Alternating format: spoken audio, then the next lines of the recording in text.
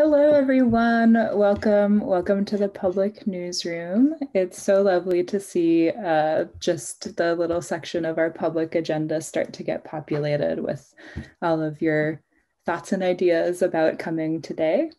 So I just want to go ahead and kick us off with a little introduction to the people that are organizing this workshop and the topic. So I'll kick things off by just introducing myself. My name is Ellie Mejia, and I organize these gatherings for City Bureau. City Bureau is a nonprofit news organization serving the south and west sides of Chicago. And tonight we are at the Public Newsroom, a free monthly workshop series where we discuss and deconstruct local issues, and sometimes we also explore a framework or tool that can help us build civic power. So today we're talking about communities of practice, a type of group learning framework where people learn by doing and then coming together to reflect, dialogue, and share resources and skills. And the reason that City Bureau is interested in this topic is that we find that the spirit behind communities of practice really resonates with the values that we aim to embody as an organization, right? So they resist hierarchy, they honor that everyone has something to contribute and to take away. They show us the value of and power of relationship building. So we're sitting with this concept in our work, and we're thinking about how it might show up and whether it's something we want to cultivate more intentionally. So this is a newsroom where we're really asking you to sit with us in something that we're not experts at.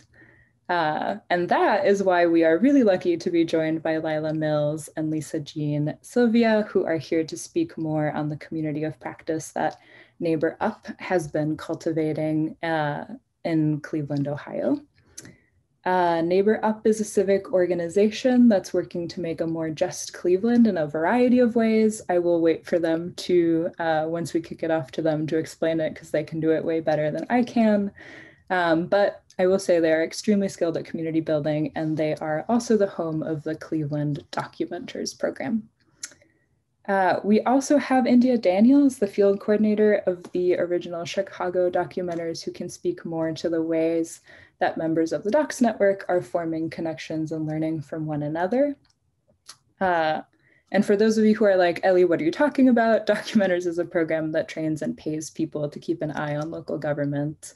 The original pilot was here in Chicago, and now there are programs in Detroit, Fresno, and Cleveland. And I also want to shout out that I see a bunch of documenters in attendance here, so really looking forward to hearing from y'all as we kind of dive into tonight's session. Before we do that, just really quick, want to kind of give us an orientation around Zoom, because I know some of us are like total experts at it by now, and some of us are a little bit newer to the platform. So just as a heads up, we are recording our session today. It's going to be rebroadcast on CAN TV and uploaded to YouTube. So if you don't want to be a part of that, you can just go ahead and turn your video off with the little camera icon on the bottom of your screen. We're also streaming live on Facebook. If we are not currently, we will be very soon. So again, if you don't want to be recorded, you can go ahead and turn off your video. If you need closed captions, if you want to see text appear live as people are saying it, you can go ahead and hit the CC button on the bottom of your screen. Or if you're watching us on Facebook Live, hello, you can also click the gear icon on that video and turn them on. And lastly, we ask that you keep yourself muted so that we can avoid audio feedback. Y'all are doing such a good job of that already. And if you have any issues on Zoom, you can just drop it in the chat and we will get someone to help you out with that. So unless anyone has any questions on that, I will go ahead and pass it off to India for a quick one-on-one on communities of practice. Hi, thank you, Ellie. So it is not working for me to share my screen right now.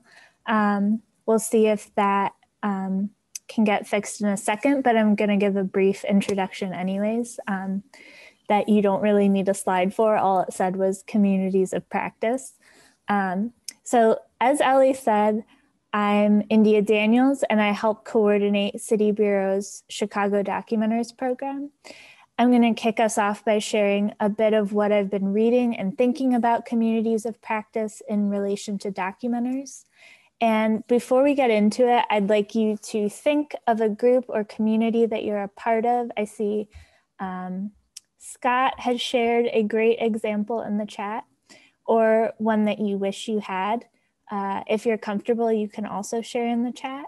But also think about what a community of practice has in common and what that community does. So now I will share my screen.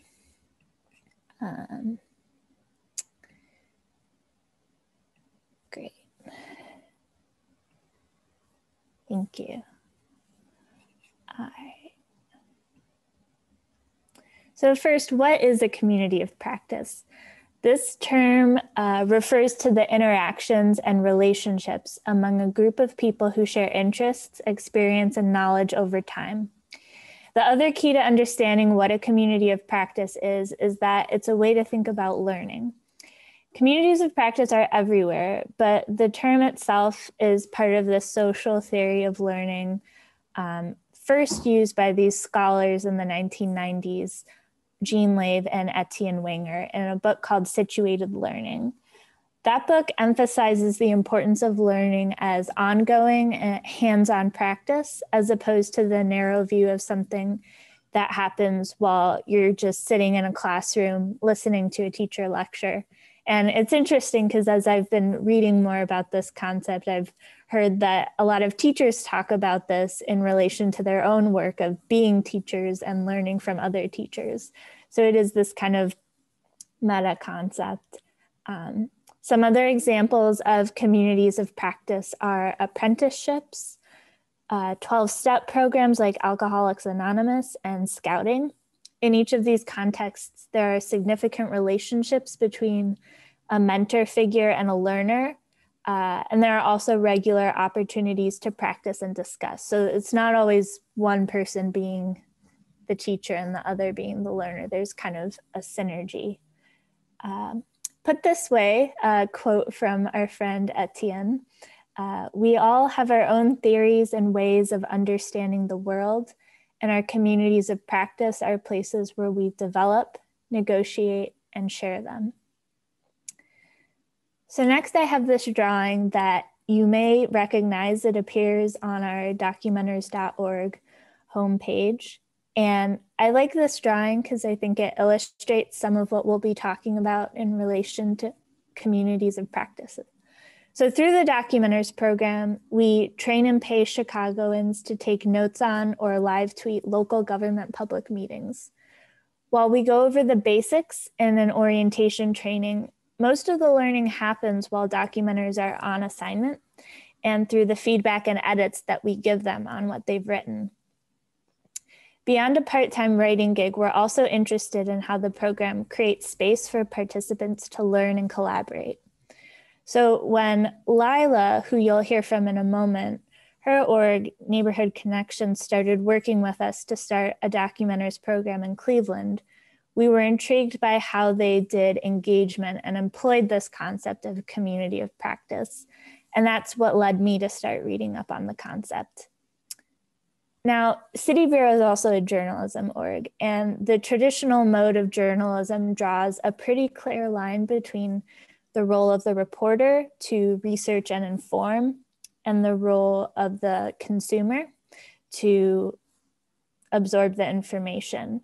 It's not unlike that of an instructor and a student. The concept of community of practice, however, encourages us to move beyond those rigid categories of teacher and learner, learning that's something that happens at like set periods of time, and instead to consider all the ways that we learn from each other, from practice, and from innovation together. So we've started implementing the concept of communities of practice into our web chats program, which we started hosting soon after the COVID-19 lockdown started in March of 2020.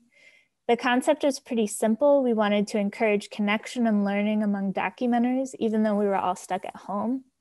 And in the past 5 months or so, we've honed in a little more on who this is for. So we make it for documenters, our civic reporting programs alumni, and other more engaged members of the City Bureau Network. So maybe this is your first public newsroom, or maybe you're a regular public newsroom attendee. There's a bit of a difference in engagement. And we think about how this can serve as a professional development experience, how we can give balanced time to both what the host has to share of their knowledge and what attendees bring to the table in the way of experience, insight, and perspective. So you can see some recent topics of web chats here. And these are all kind of related to things that people think about or wonder about through their documenters assignments. And we'll be sharing some resources for further reading on communities of practice, but I wanted to share a few key elements. Consistency, regular opportunities to learn and connect, accommodation of different levels of engagement. So whether that's a very involved person or a person who kind of comes by once a month or so. Evolution to meet the interests and needs of members. Storytelling, so discussion of the value and meaning of those shared experiences.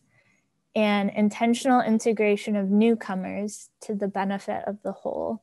So as a newcomer, you're not just kind of lowest rung of the ladder. Your learning benefits those who have been there for much longer.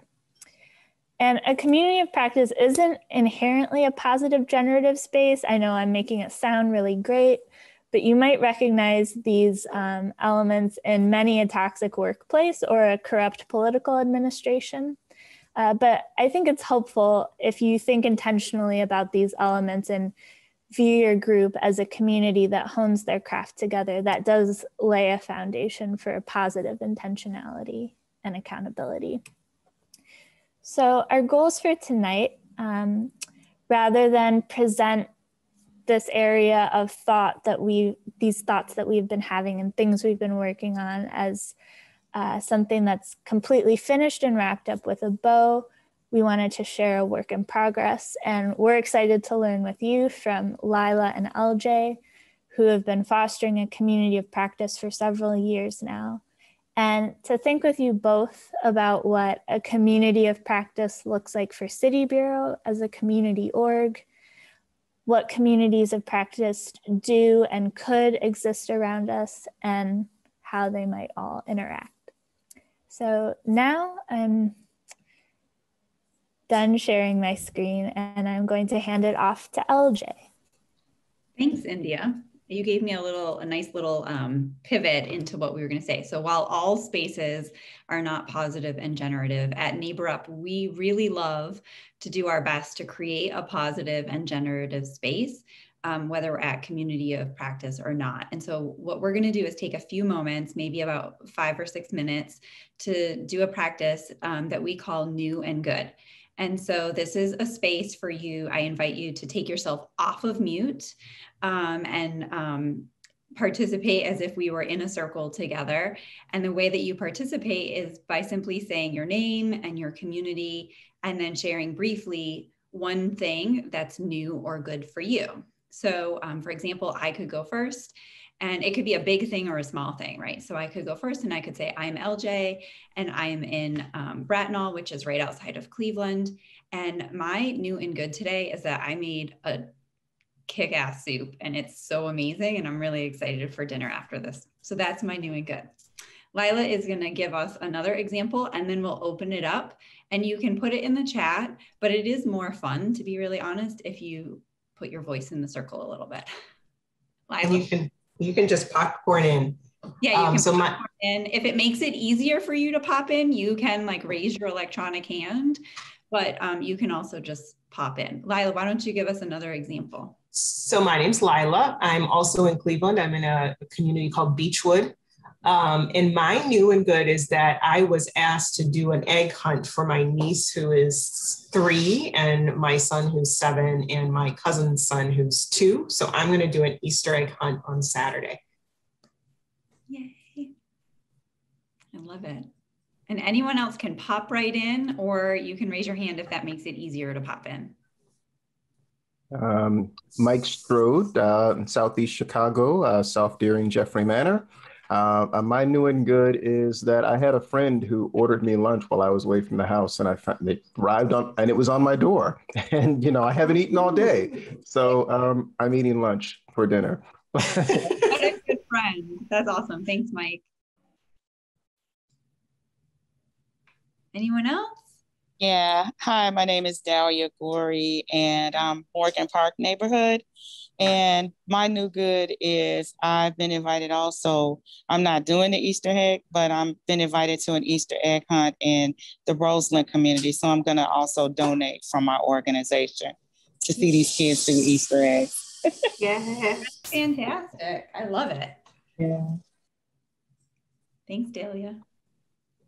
I'm Alex. I'm from Chicago, in the Humboldt Park area.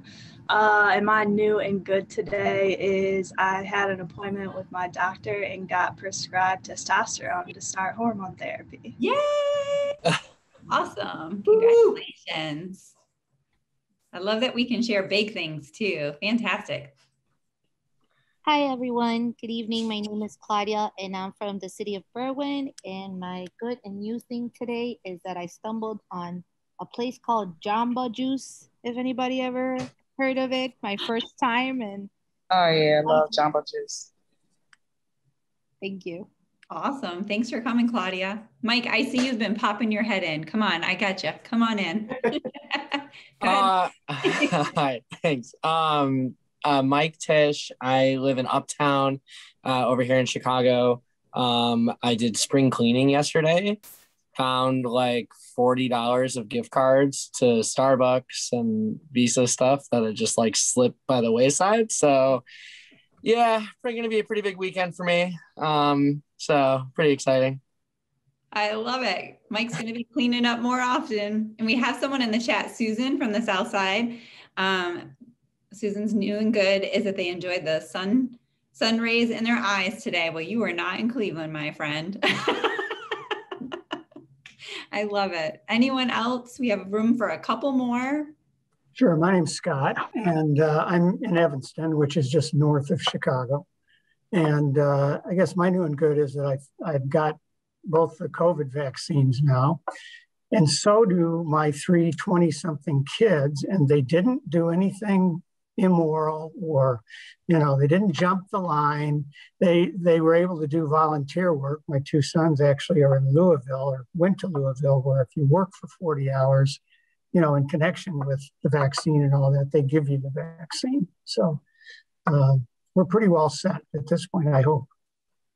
That is fantastic news. Thank you guys for taking a moment to come off of mute and share new and good with us. This is, like I said, one of the practices that we have so that we can hopefully always be a positive and generative space. You can keep your new and good coming in the chat because it does make it more fun. And I am going to turn it over to Lila. And I'm going to share my screen. Is that right, Lila? Yeah, that would be great. I'll do that. You take over. Okay, so thanks everybody. Our Neighbor Up community of practice grew out of our work doing community network building. So we're gonna share some slides and kind of give a little history of how we came to the Neighbor Up community of practice. We can go to the next slide, LJ.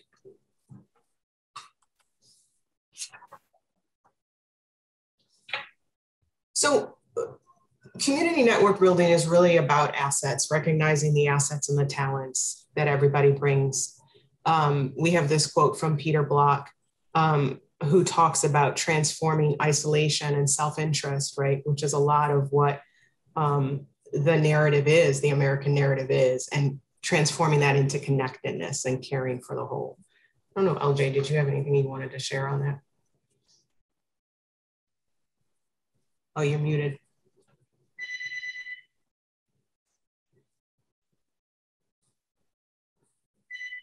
Joe? Sorry, I kept muting myself. I guess just that The idea of showing up as your whole self, and one of the reasons that we start with new and good is so that folks can kind of settle into themselves and remember that we get to be humans first instead of our role. And so that's one of our practices that we have to get us in that role.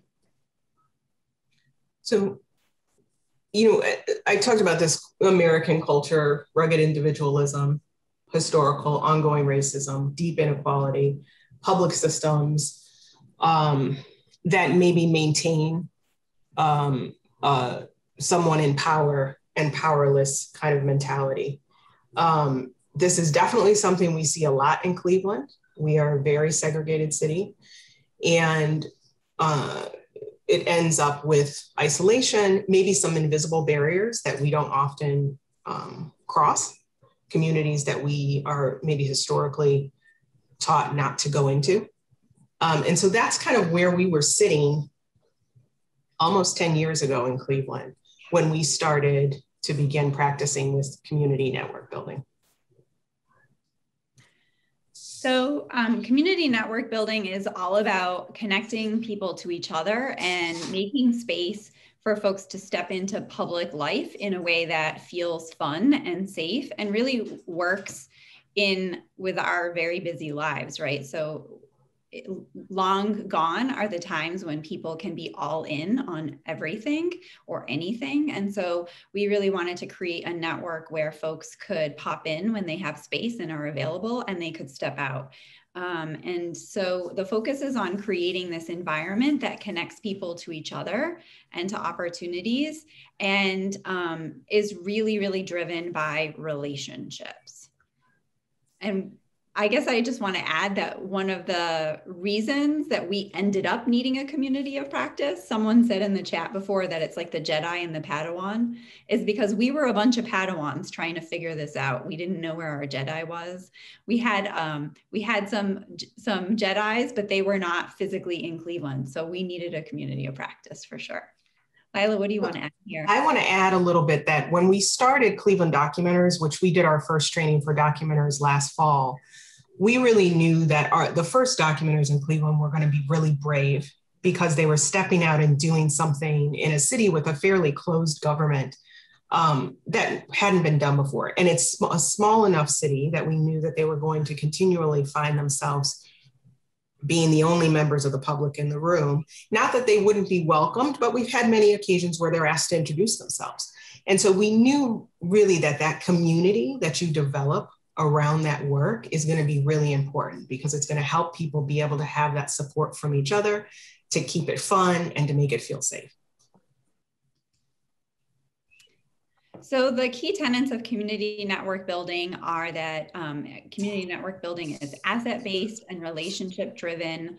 It's very locally focused. So we're not always just focused on Cleveland, but even hyper local in very small parts of Cleveland. And it draws on network principles and structures. One of the things that I've been struck by as I've been hearing Lila talk about her work with documenters is that you all are naturally, I don't know if you've been trying to be a network, but you all naturally are building a network, and it's really wonderful to see that. Anything else that you want to add here?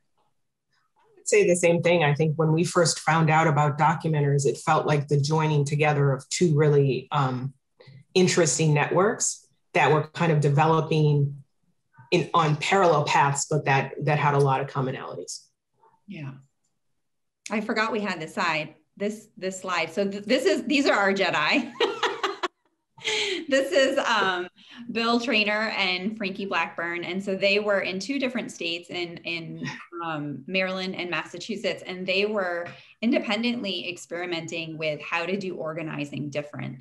And then really together created community network building. And they helped to introduce us in Cleveland to community network building, and have really been with us in different ways over the years.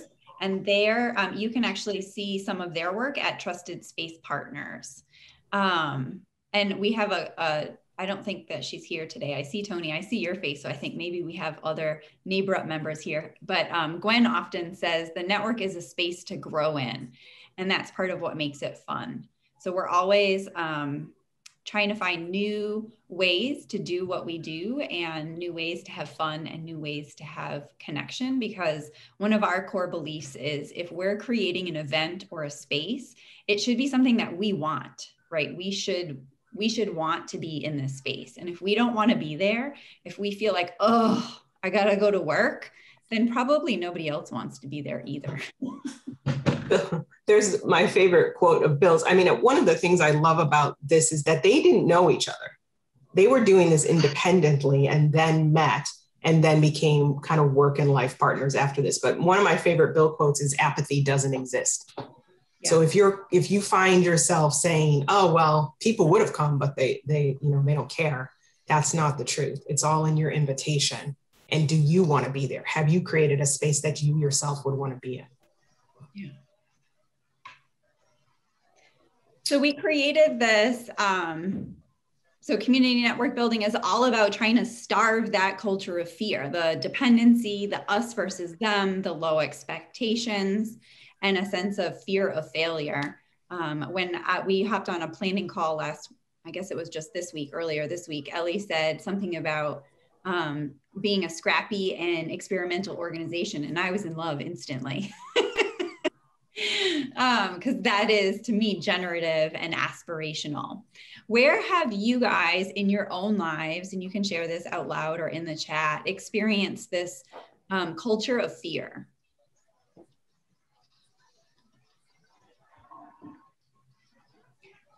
I can jump in, LJ, real quickly. I really experienced that. That was a huge part of my educational life as a young child, right? They're very much about following rules, making sure you got it just right. And I often find myself really fighting against that to this day. Yeah. You get some agreement in the chat line. Yeah, Milani. Any other examples come to mind? Yes. Yeah, Susan. As a woman, Susan, yeah. Yes. So at Neighbor Up, we were trying to change that. Yeah. Go ahead, Lila. Yeah, I was going to just talk about trying to practice this culture of aspiration. And it starts with all these small practices. So we did new and good, and that just kind of primes us for positive and aspirational thinking before we go into a community of practice where we may find ourselves, or another gathering, where we may find ourselves having to have hard conversations. And so this network space becomes a place in which you practice those small practices that become habits, where you practice being able to give, so recognizing your own talents and what you have to offer. And you also practice being able to receive, so asking for what you need, recognizing what you may need, and becoming comfortable asking for it. And all these other things, entrepreneurial spirit, action-oriented, experimenting, relationship building. And so then the question around this slide is, where have you noticed this in the Documenters Network or in the Documenters work?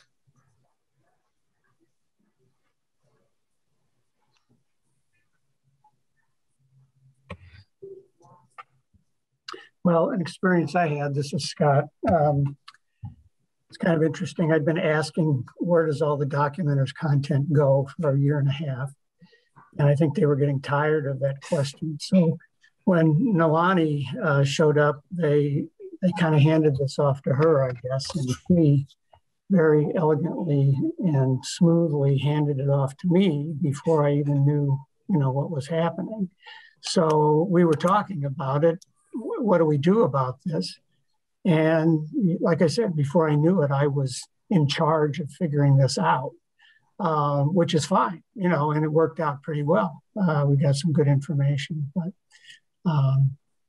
that was a very direct experience, I think, of how you can be drawn into a community and do some positive things. Yeah. I see that in the few months we've been doing this on the Documenters message board.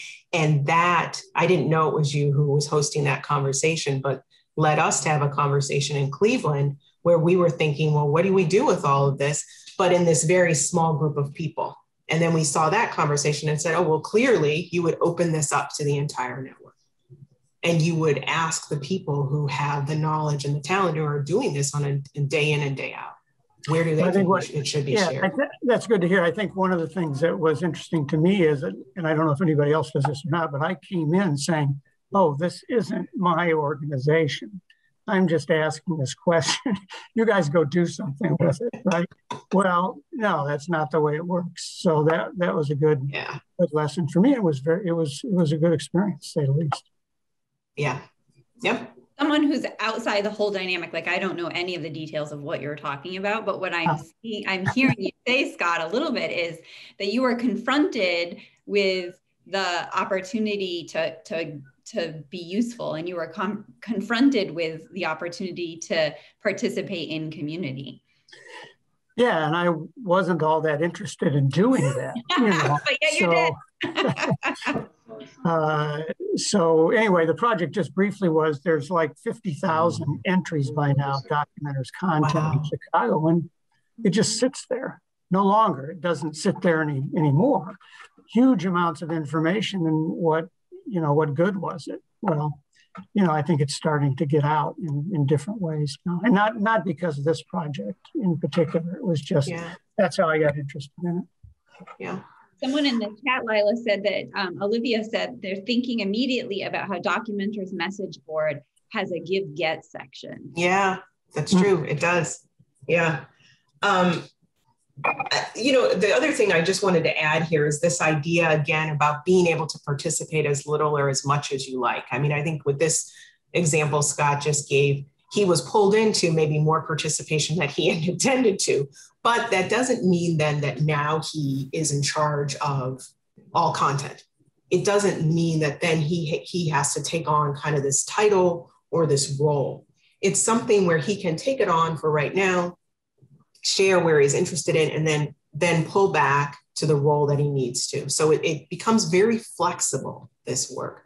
So it doesn't work like, who used to say, LJ, it's not your grandma's block club, right? This is not, where there needs to be a president and a vice president and all these different roles. Right. And one of the kind of guiding principles of the structure is to not create form unless you need it. So form follows. Yes. Sounds like you. Sounds like this is Terry from the Chicago Public Library. Hey, Terry. You want to have structure, but at the same time, you want to be fluid, flexible, and people tend to flourish and to be more expressive if they're in a fluid situation that's welcome. Yes, absolutely. When we get a little bit later in the slides, we'll talk a little bit about the structure that is there, because it is important that there'll be some structure in place and how that helps people easily engage. Thank you, Terry. You said Terry, right? Yes. Excellent. Thanks, Terry. So we use this formula a lot at NeighborUp, which is, and quite frankly, I use it in my life. I was just journaling about it this morning. So stories plus habits equal culture. And so when we're talking about changing and creating a culture of aspiration, we need to think about the stories that we're telling and the habits. So both the stories that we tell ourselves in our minds about ourselves and other people, and the stories that we say out loud, and the habits that we have both individually and as a group and in society. And that if we focus on those stories and those habits, we can change culture. So we're aiming to create this aspirational culture at NeighborUp using what we call fresh practices. Lila, anything you wanted to add before we move on? Or? I would say that, this idea of these habits, becomes one of the most engaging parts of community network building, because you're able to constantly be practicing these things. And as you're constantly practicing these small ways of behaving with other people, that it is part of this larger idea of recreating the culture in the community to make it a more engaging and connected one. So I think that's the only piece I would say, is that these practices that we kind of use are really easy ways. And if you do them again and again, you're working towards this larger thing. And I think for me, if somebody says, we're going to change culture, it immediately sounds way too big. Wait, I don't even know what that means, a little nebulous. But if we're going to practice these practices and they'll become habits, then it gives me a roadmap and helps me understand where we're going.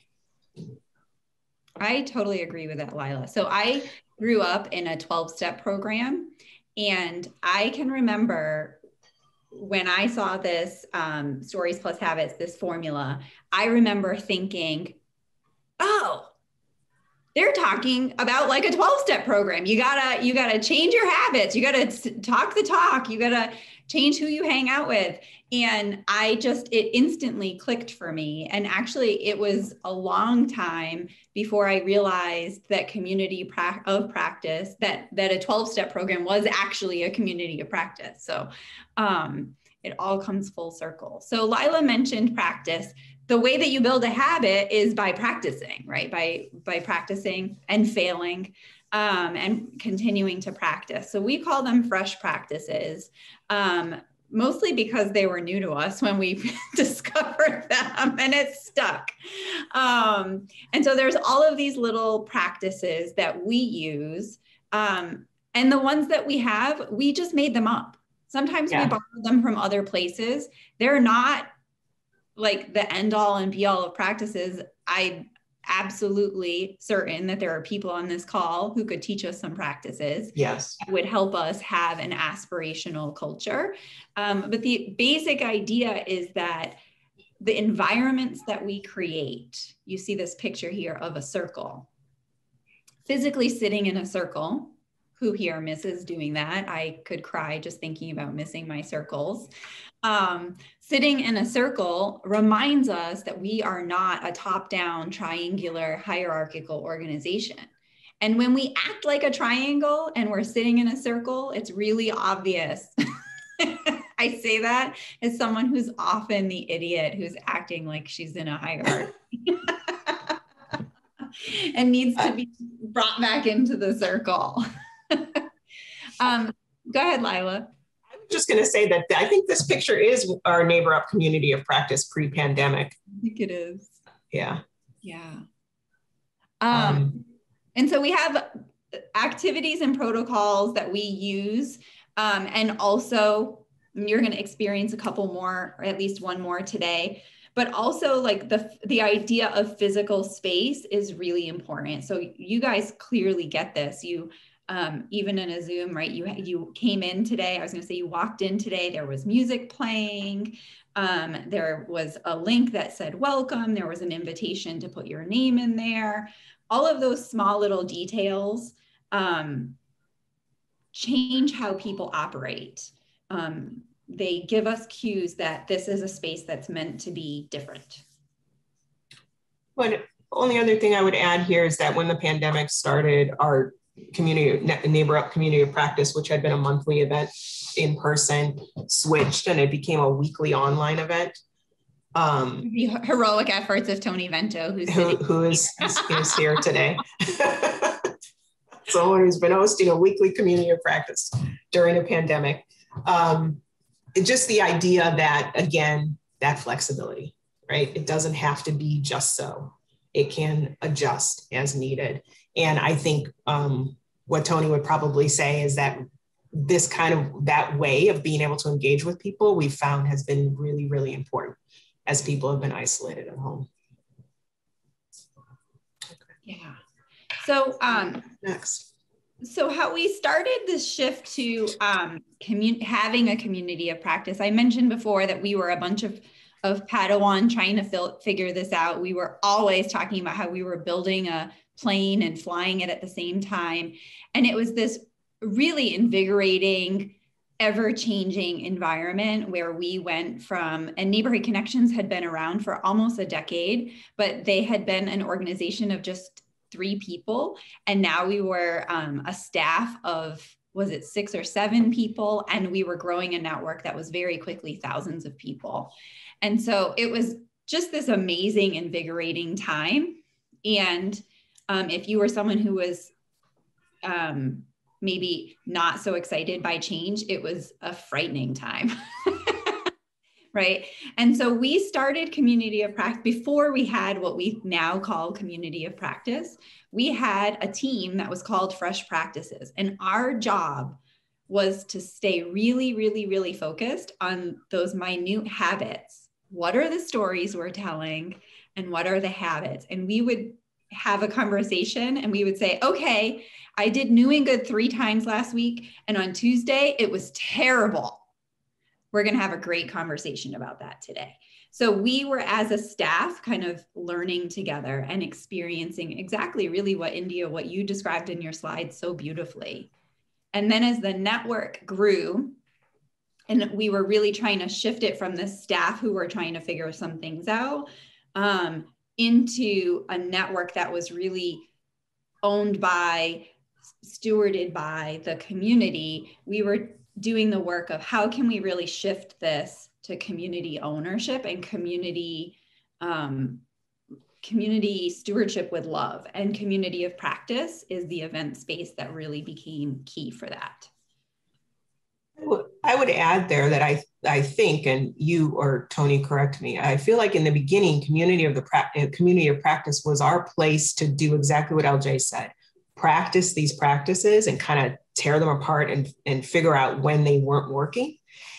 But I would say during the pandemic, it's become our easiest entry spot.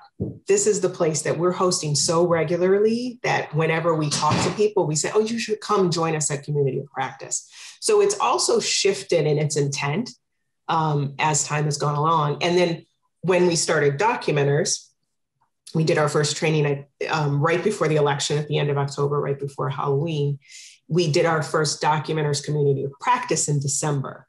And again, we knew from the beginning that this Community of Practice was going to be really essential for the Documenters community in Cleveland. But I want to stress here that the form follows function. You develop the space because you recognize the space is needed, and the space can adjust depending on if there's a pandemic or if you're starting a Documenters program and you recognize, okay, this is what it's going to feel like when people walk into this public meeting in Cleveland where no one has ever seen anything like this before. I'm going to talk a little bit about PIPE. I love PIPE. LJ invented PIPE. So one of the things, PIPE is I guess it's a practice, a process that helps us determine when we want to create a new space. And it's a way to kind of go through the brainstorming process and say, okay, this is what this space could look like. This is something that the team of us who are stewarding Documenters in Cleveland did before we went into hosting our first spaces. And it starts with purpose, intention, process, environment. And if you're like me, I spent several years as a journalist years ago. You often go first to process. What are we going to do? Let's get to the action. And it always helps me with PIPE back up and say, what's the purpose of why we're doing this gathering? And what is our intention for how we want people to feel when they're in it? And that when you do that first, it's so easy to do it. And it immediately helps you be able to just then get to the process. Oh, okay, this is what we're going to do. And this is what the environment needs to be like in order for our purpose to be fulfilled. So it's a nice little tool that we link to and that you can definitely have links to afterwards that I think is helpful when you're thinking about creating a new space and when you're thinking about, is this space needed? We then take what we pipe and we put it into a window pane, which looks like kind of a run of show for the gathering, but it keeps us focused on exactly what our purpose is in each piece of the evening. Lila, it really connects into as well, like, so you gave this example of how Community of Practice can shift and change when the circumstances change. It also can shift and change. The biggest change, I think, has been the pandemic. But before that, it shifted. So myself and Lee Kay, another steward of the network, created our Community of Practice space. And then Tony, who's here, and Elle took it over, Erica Brown took it over, and it really shifted and changed. but it stayed within the core because it was rooted in pipe. We had a very clear understanding of what the purpose was and the intention was, and the process can change a whole bunch. But because the purpose and intention are the same. And then I want to circle us back. So in the chat, I think it was Terrence. Terrence, you asked about community ownership.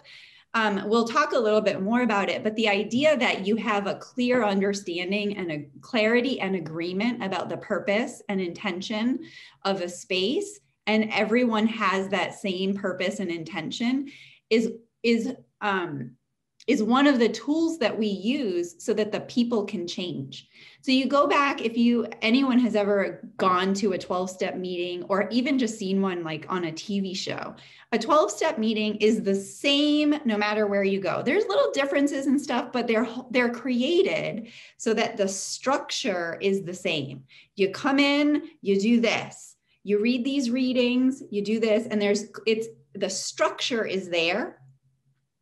And it means that you don't need a hierarchy. And it also means that the people can shift and change and you still have it. And so those are all practices that we use for supporting community ownership. And then the bigger picture idea is that we're trying to create something, a network that although Neighborhood Connections is an organization and receives funding, and so they're a formal entity, we're trying as much as possible to create a network that is rooted in and has power that belongs not to 1 or 2 people or even 10 or 12 people, but is really in the power of the community. And so that's what I really mean when I say community ownership. I can't see you, Terrence, so I have no idea if I've answered your question. I can't see your face. I have no idea. Where are you? But if you need more, you put it in the chat. When we go to the next slide, we're going to talk a little bit about some of those pieces that help exactly what you were talking about. Great. All right. Oh, Terrence says, I asked that question because ownership of space often has a negative connotation of ownership. Absolutely, absolutely. Yeah. And so we're trying to shift that and break free of that, if you will. So are you ready for this slide, Lila? Yeah, sure. So just, with any network space, so community of practice, but other network spaces as well, we want to have some key components. So we want to be practicing the habit of sharing power. We want to have multiple on-ramps and many levels of engagement. So then just under multiple on-ramps, something that's, I think has been fun to notice in Cleveland documenters in the past a month or so is that, people have been able to come in for a few months documenting meetings. We tried our first special project and realized quickly where people could interview their friends and neighbors about the vaccine, and realized quickly that was a new on-ramp, that we had new folks coming and saying, oh, I'd always wanted to engage this way, but going to a meeting and documenting a meeting was too much for me, or I wasn't interested in that. And then also another on-ramp is a community of practice. So specifically with our documenters work with our documenters community of practice, some people come in that way and they like to be there, whether they've documented a meeting or not. Many levels of engagement, right? So you can come and you can show up and be quiet and observe. You can become an active participant, or you may even want to go deeper. And there is with the weekly community of practice that's been hosted during the pandemic, there's also a weekly space where you can come and practice being able to facilitate a portion of it. So once you want to go a little bit deeper, you can come to that, and then you can facilitate a piece of the evening. Yep, that's good. We can go to the next one. So we already touched a little bit on form follows function. Lila mentioned earlier block clubs. In Cleveland, we see block clubs often, not always, but often are sort of really, quite frankly, old structures that are toxic and often used as tools of using, they're racist. They're being used to keep people out. And we often see them really all focused on the form. We need a secretary, a president, and it needs to be exactly this way, but nothing else happens. They just stay there and maintain the structure. And so one of the things that we talk about is have as little structure as necessary. Definitely structure is needed, but don't put in structure that's not needed, because when you have structure, you have to maintain it. So if you have a committee, you have to hold that committee together. Just having a committee is a lot of work. So have less function, more function, less form. less form. Testing for resonance. So again, so ultimately had historically been a grassroots grant making organization. And so we had thousands of groups that had been doing grants and sometimes in community projects in their neighborhood. And they would do the same thing for over and over and over again. And they'd be like, it's not working. We keep doing the same thing. It's not working. And so we would say this really revolutionary thing, which is stop doing it. They're like, and sometimes when if nobody's showing up, you're offering them the wrong thing. You have to stop offering them that to figure out and ask, what do you want? What is it that will get you excited to participate? And then, I add a little bit, LJ, on there. Yeah. Going back to the community of practice we host with documenters, when we started it, we decided to start it in December. We started it as a test. Let's see if people want this. We think it works. We think it's a good forum to promote the function that people may be looking for, but let's just test it. And so we're testing it a couple times. And it's also helpful because then as the stewards of the space, you don't have to feel like you have this heavy, scary thing you have to lift. We're just going to test it out. We're going to try it. And after you test it for a couple times, you start realizing like, okay, it's fun. I like it. I feel comfortable. And then after you've tested a few times, and I think about 3 or 4 times, you get to a space where you say, okay, now I want to give it away. Now I need to be inviting other people to come in and start hosting this. So I really love the idea of testing for resonance because it helps it not be so serious. And you get to kind of test it out and practice and discuss with each other what's worked and see if it makes sense for you to keep hosting it. It's scrappy and experimental. Right, exactly. I'm seeing that we're going to move it on. We're going to keep going. In a few minutes. Yeah, we have about 4 minutes left, 3 or 4 minutes. So here are the key roles. So we always talk about going back to that, like who's at the center of this network. We have stewards of the network, and you can be a steward like Tony, who is hosting a weekly space, really our central space right now and for the past year, or you can be a steward who maybe you're someone who is right now, we have some stewards who are helping to give out access codes to schedule vaccine appointments. And they might just give away 5. They're still a steward in the network. So you can dip your toe in or you can be out. So as a steward of the network, this is the core work of a steward of the network, is to open the invitation. Always make sure you're inviting many, many people, different types of people. People have enough invitation to know that there's really a chance to participate in the way that will fit for them. Your work is to build relationships and not just the ability to like click on something on social media and say that you know someone, but really to know people, to know them deeply, to know the name of their cat. I don't know where Susan went, but I want to know the name of your cat and your kids, right? To weave connections. So we are going to share an activity later, and there are connections in this room. And so part of the work is to say like, oh, well, Lila needs this, and I heard that you have that, and making sure that we're weaving those connections. Help us co-create these aspirational spaces, maybe create new ones, and then also to spark and support action. Because even though we're working to change culture, we also are doing things. We are, we're doing real work that is changing systems. So anything else you want to add there, Lila? No, just that the idea that this is leadership and that these core pieces help us act in the way that we want to as leaders. Absolutely. And so this is what our community of practice looks like. Currently, Tony, as we said, Tony. So Tony, I was thinking too, Tony tested for residents to see if there was appetite for having a weekly community of practice. And now it's been a year. And there's still a really big appetite. So again, these are hosted on a regular basis. So the Neighbor Up Community of Practice has been weekly for the past year during the pandemic. The Documenters Community of Practice is the fourth Thursday of every month. That structure allows people to know, like, okay, this is, if I want to connect with this, I know when it's happening. I know what the Zoom link is. I just had somebody who asked to come last month and then told me at the last minute, I can't, I have my stepkids. And I said, it's okay. It's the same Zoom link. It's the same time every month. So that's, again, part of that structure that helps people to be able to tap into it when they can. We have the same type of format. So this is the format for Documenters Community of Practice. Tony, I don't know if the weekly Community of Practice is Neighbor Up Community of Practice is what we've based this on and worked from.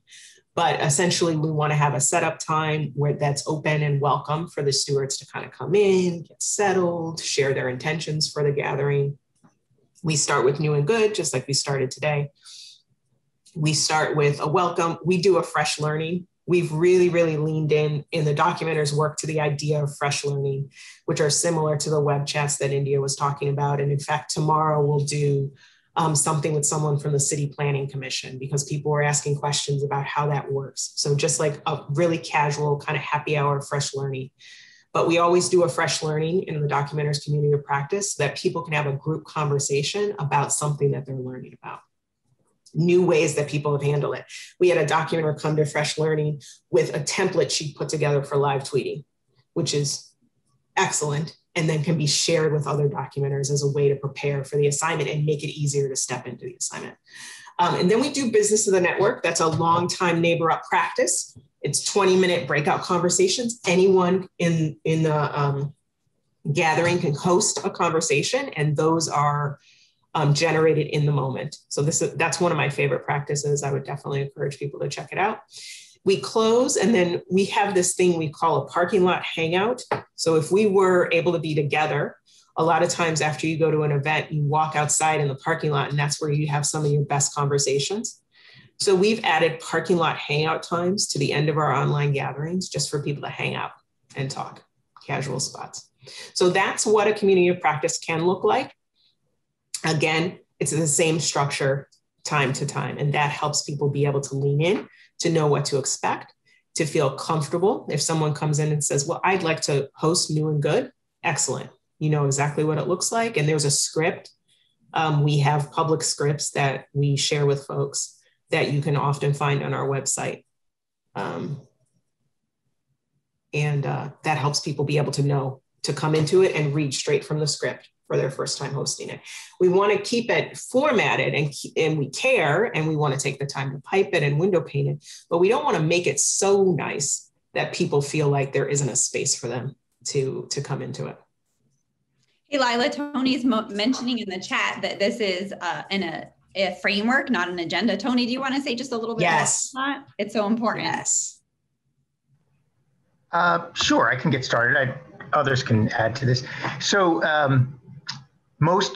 first of all, these are gatherings. We like to think of them as gatherings, not meetings, because I think as soon as we say meetings, we think, oh, there's an agenda that's been determined in advance, like what we're going to talk about, in part because somebody already has an outcome they already want, and they just need butts in seats to conform, essentially, is one version.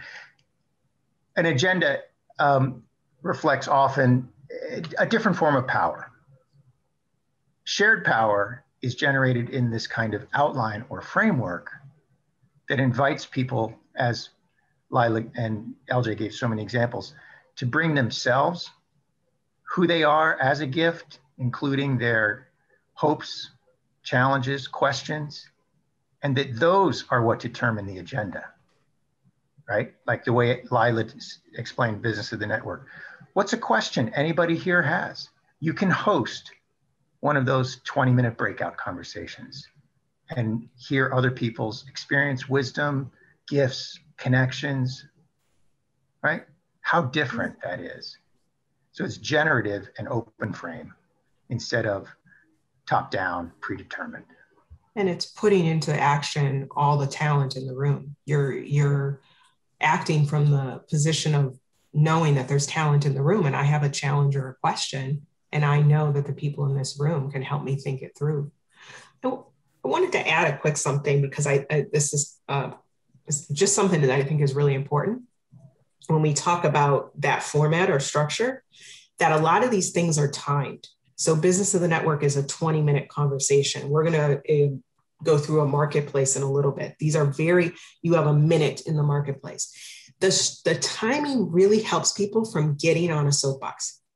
And it really helps, we had a situation years ago where a council person came to a gathering and wanted to speak, and people in the room immediately shut it down because that's not the format. That's not how this works. And if you've been coming even once or twice, you understand what this format is. So immediately the room says, oh, no, that's not what we do here. I just want to really point that out because it really keeps from having people take over the space, which I think is a really common thing that you see happen. There was a lot of information in the slide presentation. Is that something that we could, that you could share with this group so we can sort of go back and reflect on it? Yeah, absolutely. So I will, once we make sure we can answer everyone's questions, I'll do a little closeout for the evening. And one of the things that I'll highlight is that in the agenda that we shared in the chat, there's a little takeaways section that has a bunch of resources and readings about communities of practice if you're curious about learning more. And the first two items are both India and the Neighbor Up cruise slide. So yeah, you can find that there. I'll also follow up with an email, and that'll include the agenda as well. So you'll have it in your inbox, and it's in the chat now. Sounds good.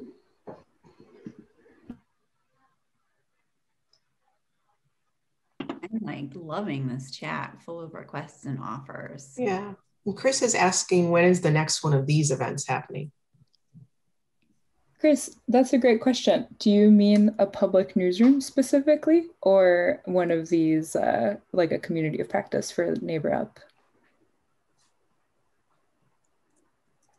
I guess I'll just go ahead and offer that the next public newsroom will happen at the end of April. They are on a monthly basis. We haven't scheduled that yet, but you can keep an eye out on City Bureau's social media and sign up for our newsletter to find that out.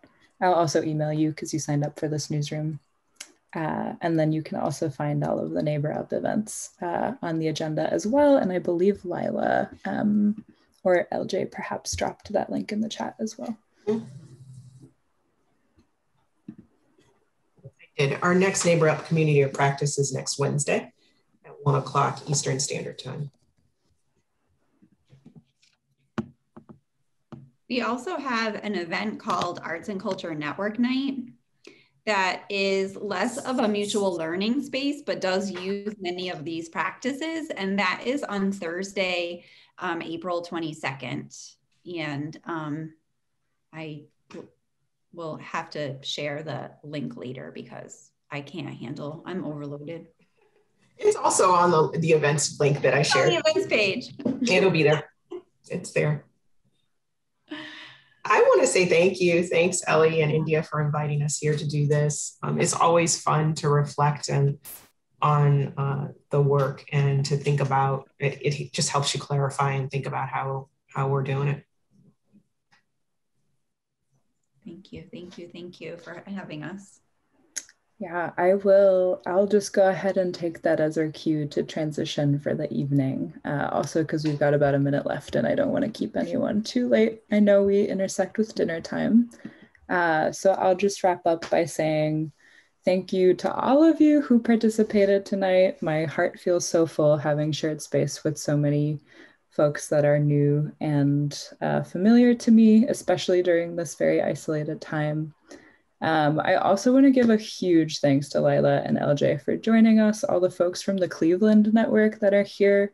I saw a lot of really beautiful comparisons and connections between Chicago and Cleveland in the chat, and it's really exciting to see that thinking happening. Also just like full transparency, I think like City Bureau as an organization like is learning so much from Neighbor Up, and it's great to bring y'all into the space and really kind of model facilitation in real time. So yeah, just a couple announcements and reminders on my end. Again, like I mentioned earlier, you can check out more resources and reading under the takeaways section of the agenda that we shared out in the chat. Also, speaking of events and next steps, there is a Documenters web chat happening next Tuesday at 6. That is about freelancing. So if you are someone who is either a journalist who's freelancing or is interested in like jumping off the deep end with that, or maybe dipping your toe into the pool, we should have a really great panel of folks who are really making that work in Chicago, some of whom have come through City Bureau's programs in the past. So feel free to check that out if you are curious about it. I also have a request for this event, which is that if you have feedback about today's workshop, I'd love to hear it. It helps us be more responsive to your needs the next time we plan one. So again, the link to that is in the public agenda, and I can link to that as well in the chat. And I think that that is it for me. India, LJ, Lila, anything you guys would like to share before we close out? All right, beautiful. Thanks again, everyone. Have a really lovely Thursday night. Thank you for sharing the space.